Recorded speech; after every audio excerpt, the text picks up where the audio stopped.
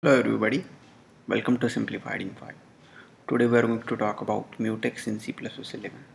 So let's first see what is a mutex. It is a synchronization primitive. It is used to protect shared data or critical section of your code from simultaneous access by multiple threads. There are two mutexes that are widely used.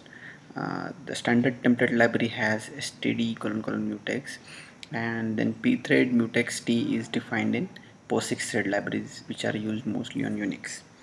We are here going to discuss about the standard template libraries mutex.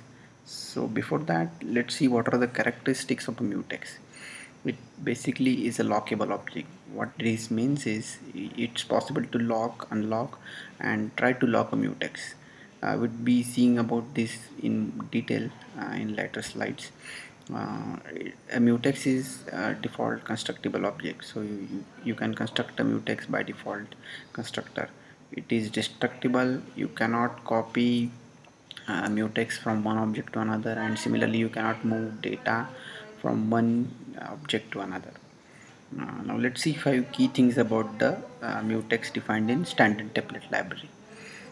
It basically offers a non-recursive ownership to a shared object, which means you cannot lock the same mutex twice in the same thread. There are mutexes in standard template library which you can use for to gain recursive ownership of the same object. We'll be discussing them later. You can use lock function which locks the mutex, but the execution is blocked if mutex is already locked by another thread. You can use unlock function which unlocks the mutex, but make sure that the unlock function is called in the same thread which has locked the mutex. The try lock function is a safer way to attempt locking the mutex. It doesn't block the execution if you don't get access to the mutex. It just returns false. So it's a safer way. Then lock guard is a very interesting template class which you can use for smart access of the mutex in RAI style, which is resource acquisition is initialization.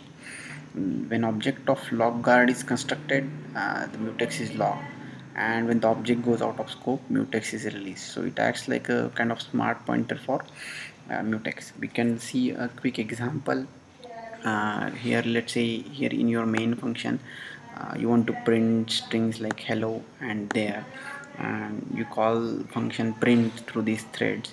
So what print does is basically it prints the input string 5 times. So here if you don't want two threads simultaneously printing to the cout, then this portion of your code becomes your critical section. So what you would do in general scenario is like put the mutex here and lock it before entering the critical section, and unlock it once the execution of critical section is complete. So this is how you use mutex in general. To see the example or to see the behavior of lock guard, what we should do is don't use mutex's lock and unlock functions directly, just use lock guard object. So you construct a lock guard object for a mutex. Because it's a template class, you have to specify you are using this for a mutex. You construct the object before you enter the critical section, and when this function is complete, this lock object will go out of scope and it will be automatically destroyed, and mutex will be automatically unlocked. So this is a very basic example to illustrate the usage of lock guard. So these are the 5 key things you should be knowing about mutex. We also saw the characteristics of a mutex, basically what defines mutex, and we saw what is a mutex. So these are the 5 things you should be knowing about mutex, and thanks for watching. Hope this helps.